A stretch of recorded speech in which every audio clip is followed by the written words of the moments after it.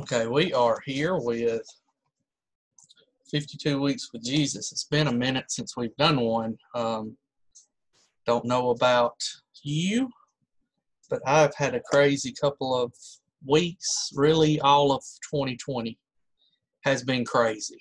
But I pray that you've had a good week, a good day, that everyone's healthy and safe. And we're going to go with part 27. 52 Weeks with Jesus. I would ask for a special prayer request for a gentleman that lives in one of our group homes. His name is Timmy. He's had surgery and had some complications from his surgery and needs our prayers to build up strength in his lungs, get his bowels moving like they're supposed to after surgery. And I ask you to call out his name. He needs some prayers. Seems to be headed in the right direction as of the last report I got today, or last that I read today about him. But remember him and his family too. I can't wait to see him back with a smiling face. He always does my heart good to see him. Seems like the people doing what I do for a living, the people that live in our homes, just have a special way of when I'm having a bad day or bad week, can really lift my spirits.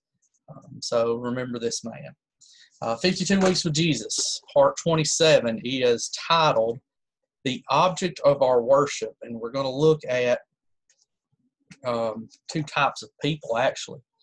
And I'm going to read the main scriptures here from Luke chapter 18, and it's verses 9 through 14, a very familiar parable that Jesus tells. I'm going to read that, and then we'll get into the book. But it starts with Luke chapter 18, verse 9, says, "And he spake this parable unto certain which trusted in themselves that they were righteous." There's mistake number one. It says they trusted in themselves. I found that any time I can come up with good ideas or I can feel like I'm on the right path, but when I begin to trust in myself, that's when I begin to fall and fail. But it says here that he told this parable to certain which trusted in themselves that they were righteous and despised others. Here's the parable. It says, two men went into the temple to pray, the one a Pharisee and the other a publican. The Pharisee, I'll stop right there because I've learned this. I've always heard publican and publican is looked down on by the Pharisees throughout the Bible. What actually is a publican? Well, a publican was a tax collector, and it would have been a Jewish person who was set as a tax collector over the Jews. So he took the money from the Jews to give to the Romans. So he was kind of like looked upon by his Jewish counterparts as a sellout to the Roman society. And he made a little side profit, I guess, off of taxing his own people for another. Anyway, side note. Let's get to the actual parable. It says, two men went into the temple to pray, the one a Pharisee and the other a publican.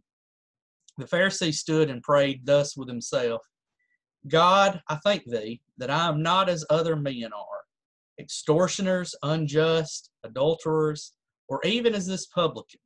I fast twice in the week. I give tithes of all that I possess. And the publican, standing off, would not lift up so much as his eyes unto heaven, but smote upon his breast, saying, God, be merciful to me, a sinner. I tell you, this man went down to his house justified rather than the other. For every one that exalteth himself shall be abased, and he that humbleth himself shall be exalted. So what we read there is saying we got one who thought he was, in our words, high and mighty, all that, something special. And then you got a person who was humble and realized that they're nothing. And both said a prayer, but one was kind of haughty and fancy with his words. The other was humble and from the heart. Which one got their prayers to God? Which one went away justified? Let's get into our book, 52 Weeks with Jesus. The object of our worship. It says, a tale of two men. A minister lives with his family in a comfortable gated neighborhood. At the front of the house are bay windows where the pastor kneels to pray every morning, hoping that his neighbors will see him because he wants to be a witness. The minister says, Dear God, I'm so grateful for who I am and what I have. I'm so grateful that, unlike so many people, I've never had a drink. I've never smoked. I've never used profanity. I've been faithful to my wife and a good father to my children. I'm just thankful I am not like so many people out there who live such terrible lifestyles, and I never will be. And that's mistake number one, is saying I never will be. It's very dangerous to say you'll never do this or you'll never do that. Or as a father, let me say this, of my children, it's very slippery slope, very dangerous to look at somebody else's kids and say, well, my kids will never end up like that. My kids will never be a drug addict. My kids will never go down that road. All we can do is pray. We're all equal at the foot of the cross. We're all human. We're all going to fail. Let's get back into the reading. On the other side of town, where half of the homes are boarded up, is a dark house without electricity. It smells of urine and vomit. Used syringes are scattered across the floor. In the upstairs room, a man sits in front of a coffee table where a line of cocaine has been sprinkled and scraped. Caught in the grip of addiction, he drops to his knees to begin snorting another line when a flood of conviction breaks through the dam of his heart. Instead of reaching for the syringe, he looks up to heaven and says, "Oh God, I am the least worthy person to talk to you. I have made terrible choices, and I have suffered the consequences. God, would you please have mercy on me?" 2 houses, 2 men, 2 prayers. One question. In God's eyes, who do you think got up off their knees justified? Do you think it was the one who was proud and said, God, I'm thankful that I've never smoked cigarettes or used profanity, and I've never cheated on my wife, and I never will. It almost sounds like this guy's trying to tell God just how perfect he is. And then we have an imperfect person who realizes his imperfections, and it doesn't necessarily have to be drugs. It can be drugs. It can be alcohol. It can be sex. It can be power. It can be money. It can be a job. Whatever it is, it can be sports. Whatever it is you put before God. But we have somebody who realizes, I have a problem, but God has the answer. I'm not perfect, but he is. I am weak, but he is strong. And he goes to God and humbly and honestly says, God, I can't do this. I need you. Who come away justified with their prayer? And just like with the parable there of the Pharisee and the publican, who come with a prayer from the heart that was for the glory of God rather than the glory of man. It says, this story may be for you. Jesus tells a story in Luke 18 about 2 men in a similar situation, but with a surprising twist. One man was convinced for the wrong reason he was right with God, but he was wrong. One man was convinced for the right reasons he was wrong with God, and he got right. Jeff Foxworthy has become famous for identifying rednecks. To go into Foxworthy mode, you just might be in this parable if, and I guess he's talking about you might be a redneck if, but you just might be in this parable if any of the following things are true about you. Do you ever look at people who don't go to church and think you are better than they are because you do go to church and they don't? Do you ever look at people who drink and think that you're better than they are because you don't?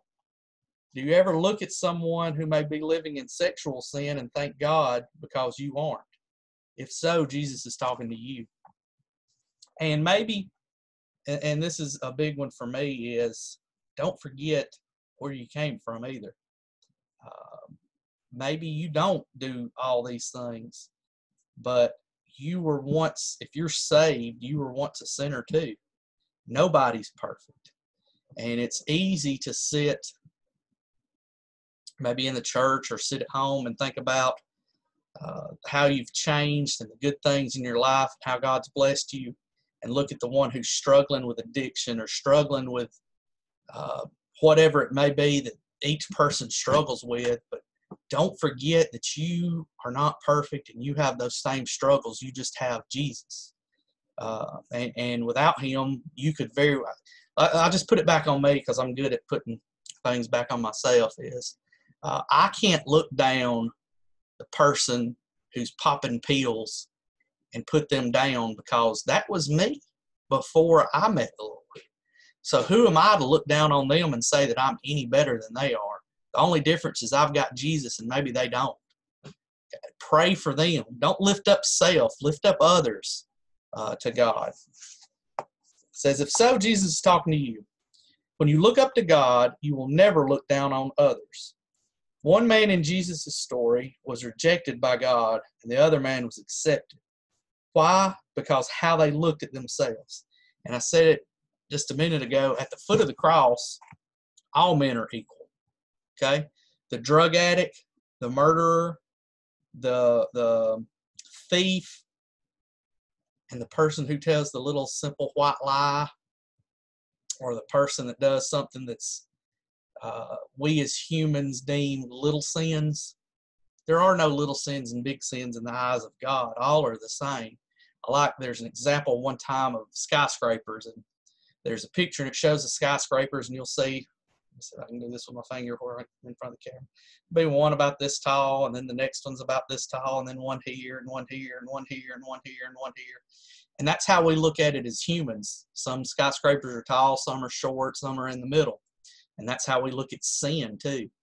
We seem to want to look at sins as, oh, well, here, this is just a little sin. Here's the big sin. I'm not doing the big sin. This little one's okay. But God's looking down. And if you're looking down on skyscrapers, they all look equal from the top. You can't tell which one's tallest. They all look the same from the top. That's how sin looks to God. It's all the same to God. So who are we to lift up ourselves and think we're any better than anybody else? The next topic says, don't bother comparing. In the first century, there were 2 services every day in the temple when lambs were sacrificed and an atonement was made for sin. The early service started at sunup, and the late service started at 3 o'clock. Each service began outside the sanctuary at the altar, where the sacrifice for sins would take place. Trumpets would sound, cymbals would clang, and someone would read a psalm. The priest would then enter the outer part of the sanctuary where he would offer incense and trim the lamps. When he left, anybody could offer prayers to God. In first century Judaism, the Pharisee was the Eagle Scout. If anybody was okay with God, one might reason it must be the Pharisees. They were the ones who were raised from birth to know the law, live the law, learn the law, practice the law. But then it says here, Pharisee has a negative connotation today, but not so 2,000 years ago. You could have taken a vote, and any Pharisee would have overwhelmingly been chosen as the one who would have been most likely to know God, meet God, and be right with God. The Pharisee in Jesus' story compares himself with those he thought were beneath him, extortionists, adulterers, and tax collectors. He let God know that, unlike those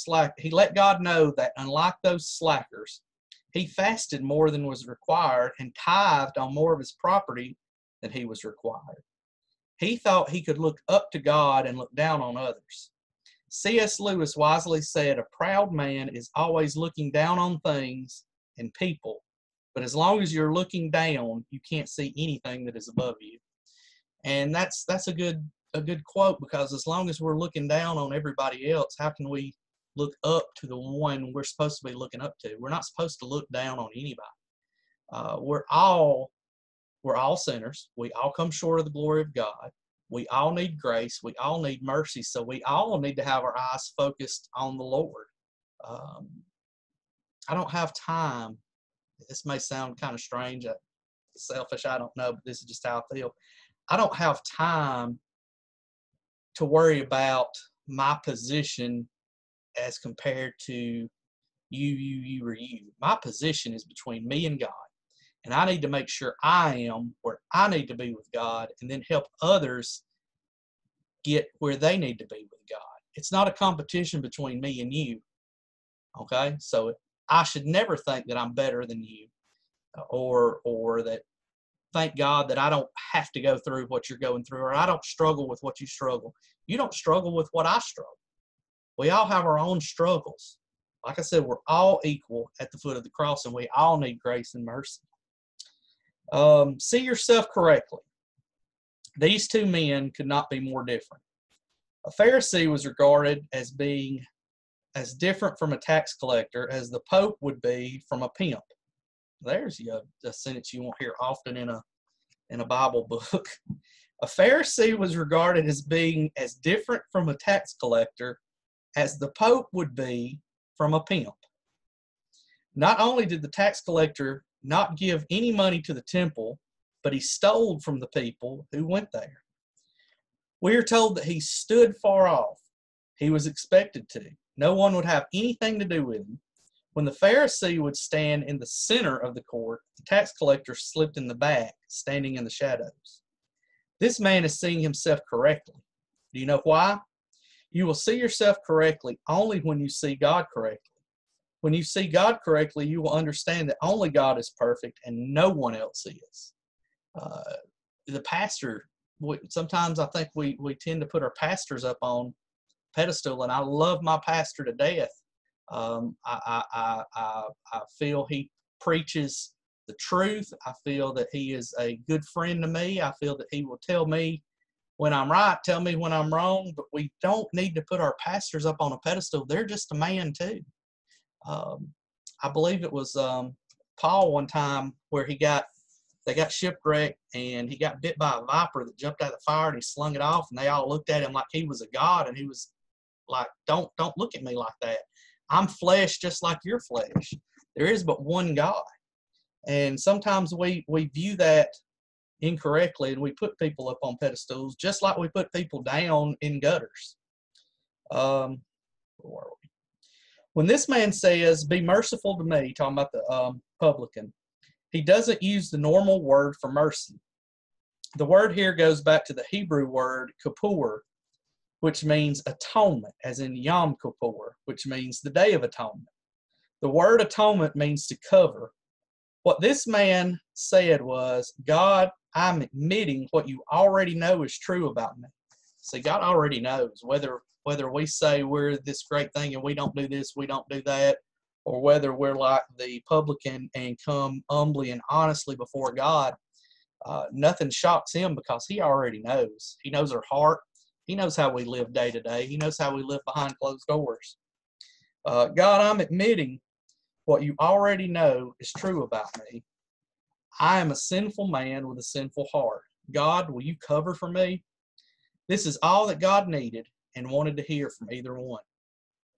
God wants to hear us confess. God wants to hear us ask for help. God knows that we're not going to be perfect. But that doesn't give us a reason to act like we are, because we all need it. See yourself clearly. One man said he was innocent, but he went home guilty. One man said he was guilty, but he went home innocent. I imagine the conversation in the temple court that day might have gone differently. The Pharisee should have walked over to the tax collector and said something like, what are you doing here? I've never seen you before. You know, I'm a tax collector and I rip people off for a living. God has finally showed me what I am and who I am, and I'm embarrassed to be here, but I realize I need God to have mercy on me.